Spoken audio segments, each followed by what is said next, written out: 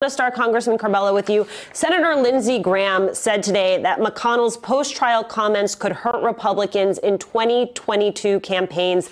How might that be the case, do you think?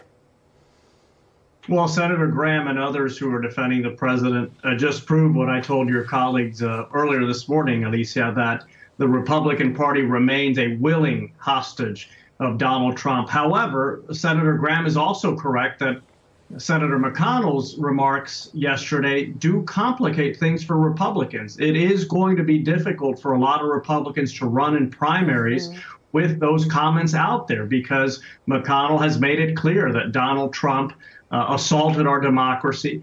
He's made it clear that he doesn't believe that the future of the Republican Party should be related in any way to Donald Trump. So this is going to make for a messy primary season for Republicans. This is the beginning of a civil war. McConnell obviously doesn't want it to be an all-out war, which is probably why he split and voted one way and then said something entirely inconsistent with that vote in some ways afterwards, because he thinks he can manage this separation between the Republican Party and Donald Trump. Maybe he can do it.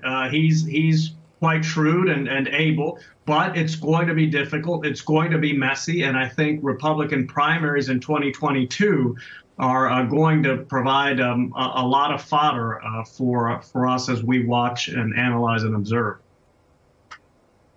Indeed. Natasha, roughly 1 minute before the vote last night, you had Trump releasing a statement that the MAGA movement had, quote, just begun, and that he had a lot to share in the coming months. What are you hearing about his plans moving forward? Well, certainly, as we know from Lindsey Graham's comments today, and that is that he is ready to move forward. He's ready to get involved in 2022 primaries, and he is ready to seek retribution against anyone who voted against him.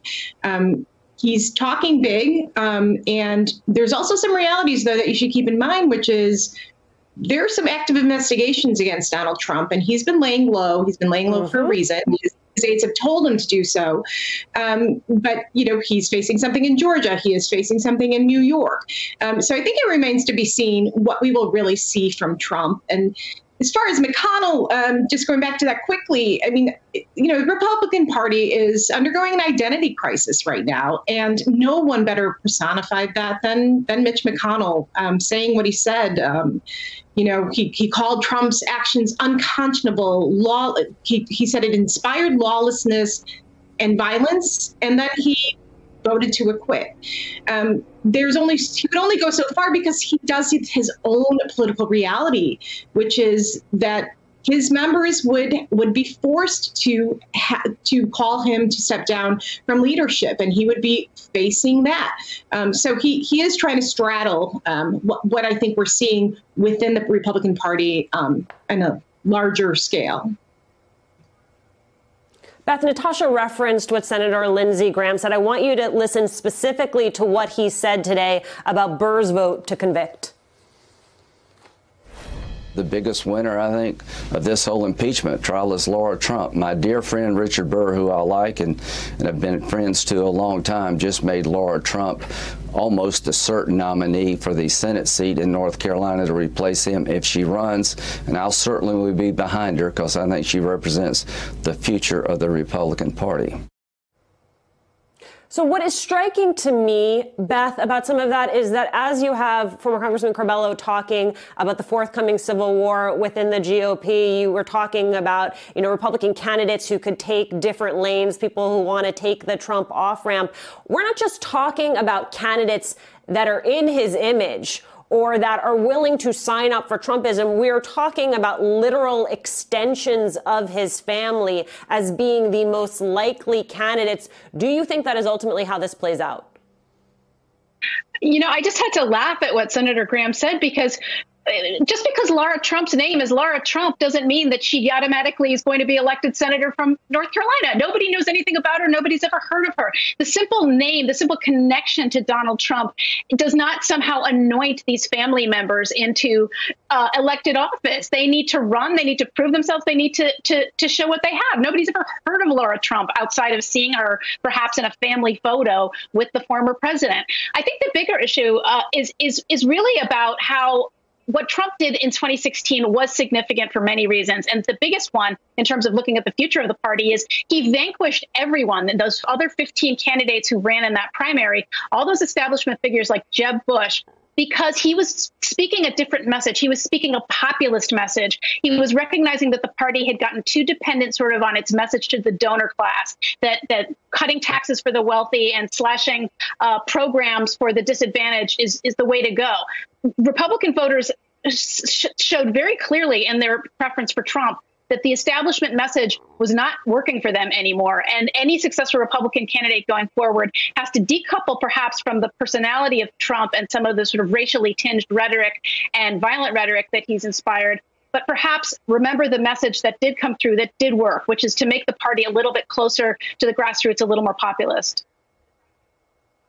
I mean, Alicia, I would also argue that ended up being really a faux populism, and that is something that Republicans will have to grapple with. I do want you, though, to take a listen to what Evan McMullin said on our air earlier. What's clear to me and to the over 120 Republican officials who joined us on February 5th is that something new is required. 40% feel that there's no hope for the GOP to reform and to rejoin the sort of the healthy political process in America. And so 40% thought that we should start a new party. Alicia, he said that this group of Republicans will look to primary Trump allies Andy Biggs, Paul Gosar of Arizona. What would the addition of a third party mean for Democrats? I think we have to be mindful of the movement that Donald Trump has inspired.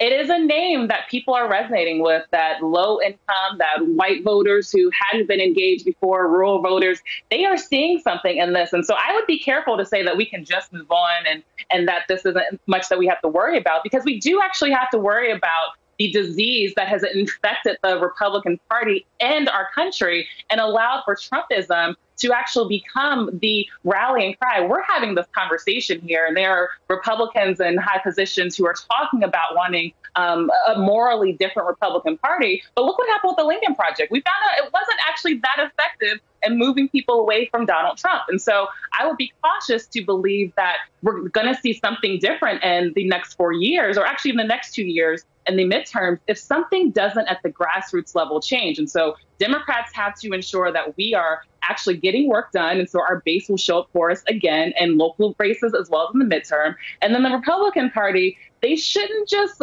figure out that, you know what, we're having this moral conversation. There's a very large part of their party that has been ignored, and they believe in Trumpism. And whether it's Donald Trump, his siblings, or whoever that he supports, they are probably going to support them. And that's going to be very dangerous to our democracy.